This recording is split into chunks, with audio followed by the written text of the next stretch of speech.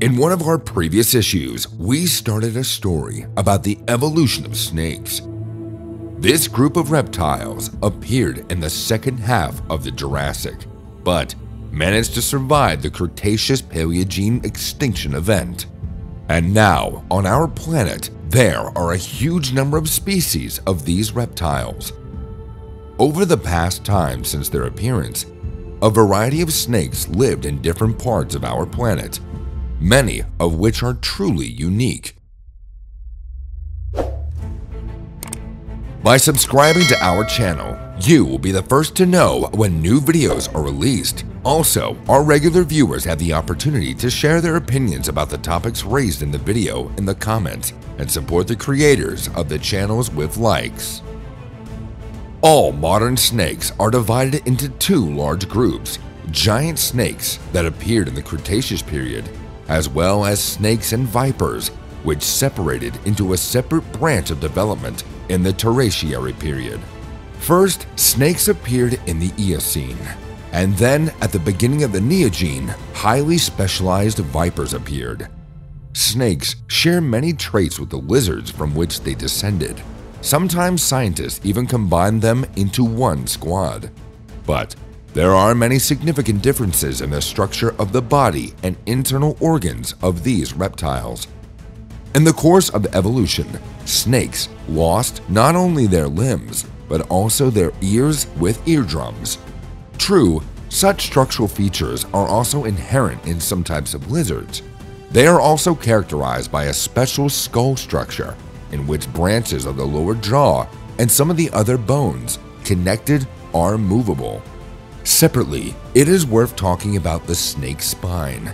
The number of vertebrae in different species can range from 180, as in short, wide vipers, to 435, as in false-legged snakes. The common snake has 200 vertebrae, and one of their extinct species of giant snakes had 565. A characteristic feature of snakes is the absence of the sternum and shoulder girdle. Since they do not have a sternum, the ribs are attached only to the spine. They are present in all vertebrae with the exception of the atlas, the first vertebra from the base of the skull. The last ribs are located near the cloaca, and in many species of snakes, they branch out. Due to the elongated body, all the internal organs of snakes have an elongated shape. This applies primarily to the heart and stomach. This structure of the digestive tract, together with the expanding mouth and movable bones of the skull, allows snakes to swallow prey that is much larger than them. In the process of growing snakes in many species, the movement of organs through the body is observed. Scientists have revealed the dependence of the structure and location of internal organs on the lifestyle of these reptiles. In particular, the body structure of tree snakes differ from the body structure of snakes living on the ground. The lungs of different types of snakes are quite unique. The left lung is present only in pseudo-legged snakes, and only in boas. It has the same dimensions as the right. In other groups of modern snakes, only one lung functions normally. At the same time, it acts as an airbag, preventing the snake from suffocating while it's busy swallowing food. Snakes also lack iris muscles, eyelids, and nictating membranes. Their main olfactory organ is a forked tongue. It draws in air or particles of the palpated surface and delivers them to the so-called Jacobson's organ. This unique analyzer, in the form of two holes in the upper palate, is able to capture the slightest odors on the tip of the tongue or in the inhaled air.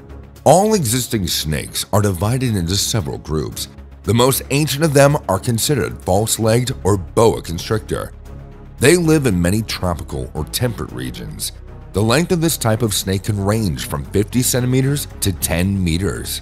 Their jaws are equipped with many teeth, and elongating grasping teeth are located in the front of the mouth. Representatives of the python order live in Asia and Africa, and the boa constrictor order lives in America and the Pacific Islands. Most of all modern snakes belong to the already shaped family.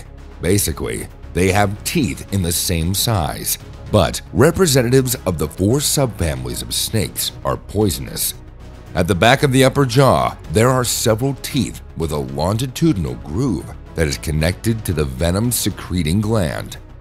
Prominent representatives of such poisonous snakes are the mangrove snake from Southeast Asia, the South European lizard snake, and the gray tree snake, and boomsang that live in Africa. In the last 2 species, poisonous teeth are not very deep in the mouth.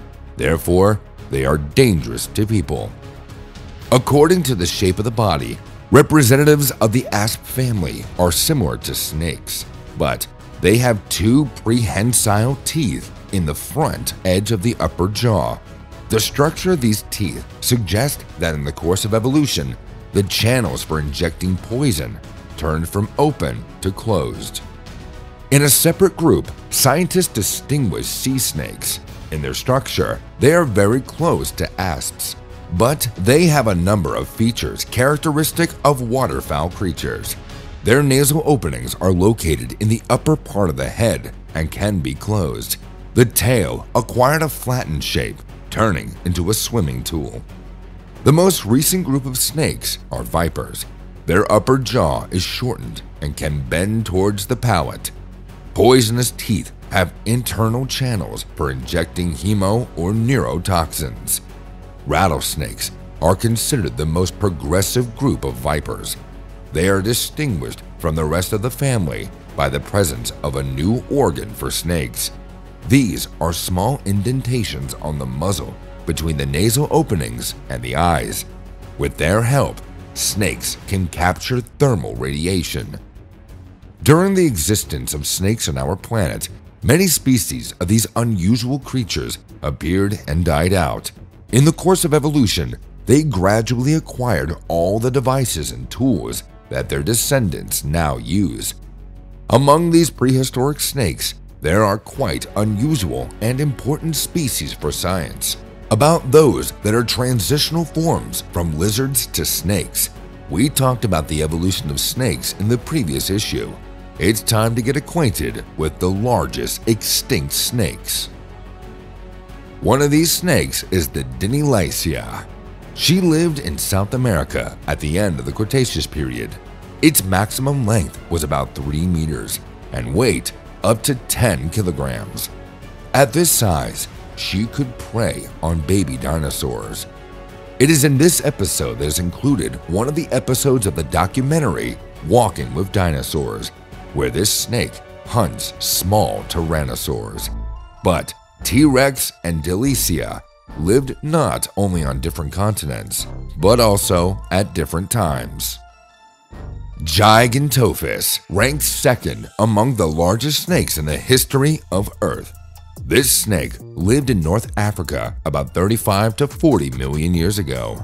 So far, science has only a few fossilized bones and vertebrae found in the Sahara Desert more than 100 years ago. By comparing them with the corresponding bones of modern reptiles, the researchers established the approximate size of this snake. Its length, according to scientists, was up to 10 meters and could weigh up to 500 kilograms. In the period from 89 to 21 million years ago, snakes belonging to the genus Matsoya lived in many regions of the planet. Some of their species could have a length of 9 meters and weighed to 20 kilograms. The remains of these snakes have been found in Argentina, Brazil, India, Spain, and Madagascar. Another snake that fed on small dinosaurs was the Sinaia. He lived on the territory of modern India at the end of the Cretaceous period. Its length could reach 3.5 meters and weight up to 20 kilograms. The skeleton of this snake, discovered in 2010, was wrapped around a hatched egg, and the remains of a small sauropod lay nearby. Unlike its modern relatives, the mouth of the Sinaia could not open much to swallow large prey, but the structure of the bones of the skull of this snake shows that prerequisites for the creation of this unique mechanism have already been outlined. The Australian continent also boasts its own giant snake. It's called the wanabe. Despite the lack of family ties with modern boas and pythons, she used the same hunting method. In length, this snake could grow to up to 6 meters and weigh up to 50 kilograms. But the leader among the giant snakes, known to science, without a doubt, is the titanoboa. The name of this snake is translated as Titanic boa constrictor. This giant lived in South America around 58 to 60 million years ago. According to scientists, the length of this boa constrictor could reach 13 meters and a mass of 1.2 tons. It is believed that she had a camouflaged color and lay in wait for her prey near water bodies. Thank you for those who watched this video to the end. To learn more about the history and appearance of snakes and other animal species from different eras, we advise you to pay attention to other videos posted on our channel.